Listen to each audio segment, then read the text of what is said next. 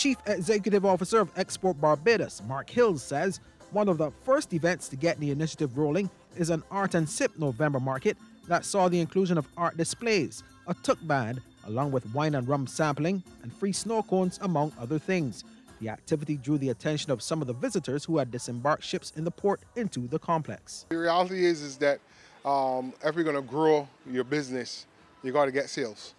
So effectively, we got to put in the necessary marketing to allow the tourists who are in now on the cruise ships to come across the road, something to pull them across the road. So we felt that the art sipping extravaganza here at the Pelican Centre would be the beginning point to begin to breathe some life back into Pelican.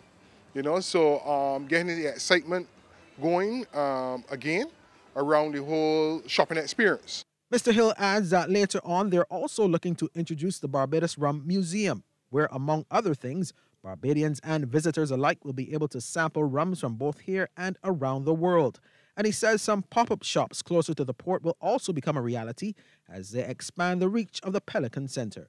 So that as soon as the tourists come out, that they can be met straight away with vendors and craft people and persons immediately. So the thing is really about creating a better marketing experience and positioning our craftspeople, our merchants, our vendors to be able to capitalize on who's coming off the cruise ships.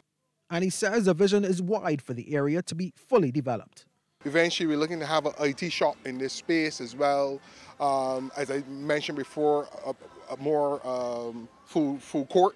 So in here we have our umbrellas on our way in, and so you can come into Pelican, sit down, free Wi-Fi.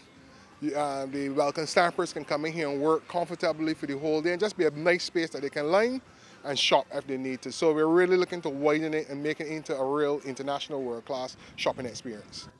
Meanwhile, Export Barbados will be seeking to host events like the Art and Sip at least once a month or in conjunction with the arrival of new cruise ships to the island. Broome, CBC News.